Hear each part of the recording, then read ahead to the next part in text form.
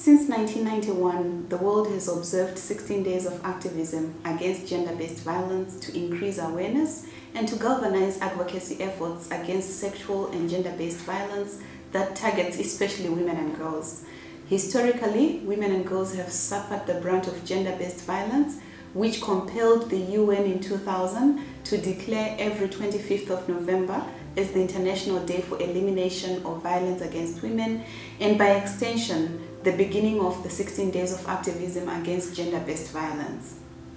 Accordingly, since our founding, Defenders has dutifully observed 16 days, not just as a global ritual, but as a noble obligation for all human rights defenders committed to the realization of a world in which women and girls are free from violence, which not only violates their human rights, but also undermines their ability to fulfill their full human potential.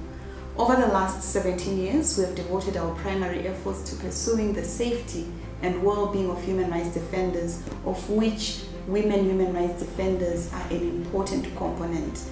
This includes ensuring that women human rights defenders are free from violence that is often used as a weapon to curtail their advocacy efforts and pursuing accountability for victims. To further strengthen the capacity of women human rights defenders, we have designed a special fellowship program called Safe Sisters, which trains and equips women human rights defenders with the digital skills that they need to resist cyberbullying, harassment, and ushers them into a solidarity network of fellow women human rights defenders that equips them with mental resilience to confront both physical and digital security threats.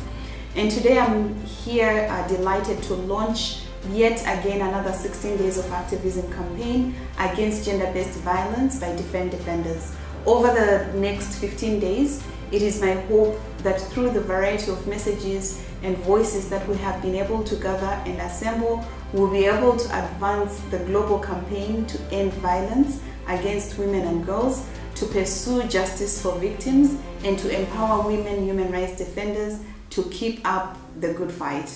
Thank you.